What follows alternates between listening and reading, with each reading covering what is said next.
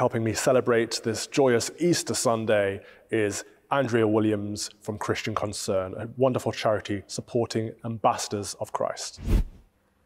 Andrea Williams, Christian Concern are all about empowering Christians, and you do amazing work, but I would like to talk about some of the wins again today, because we're celebrating success because it's Easter. Happy Easter, by the way. Thank you, and you. What a wonderful day. It's Easter Day, hooray!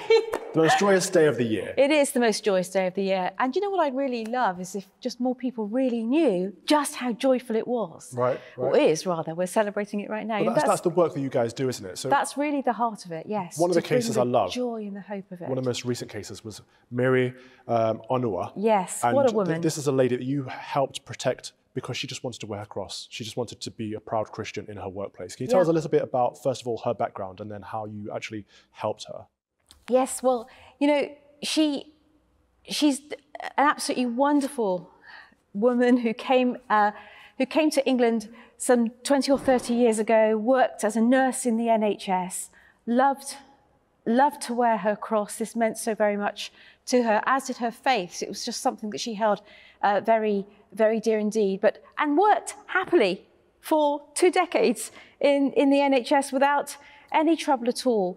But in 2015, there was a sort of slight change of regime, and they asked her to remove her cross, and she said, "I simply can't do that. It means too much to me. It's actually it's part of, I remember Jesus, I love Jesus, and this is what it means to me." That takes some guts to affirm that strongly and say no to persecution in the workplace.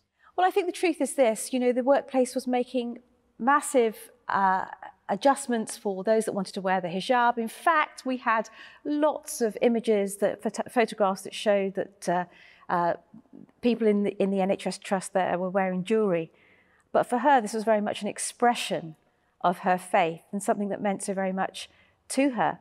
And of course, the cross, that's what we're remembering today on Easter Sunday. The cross, again, for her, that means hope and forgiveness and restoration. And of course, which also brought so much joy to many of the patients that she was there. She was even interrupted during an operation where she was the runner between the place where the operation was taking place, the theatre, but also then onto the ward. And she was interrupted and told to take off her cross there. So how did you turn it around? How did she get the okay? Well, what happened was this: she was put off into behind-the-scenes duties, into admin duties.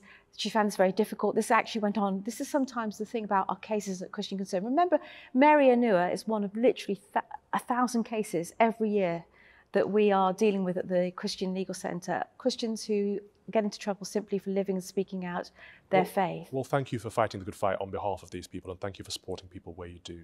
You're very welcome.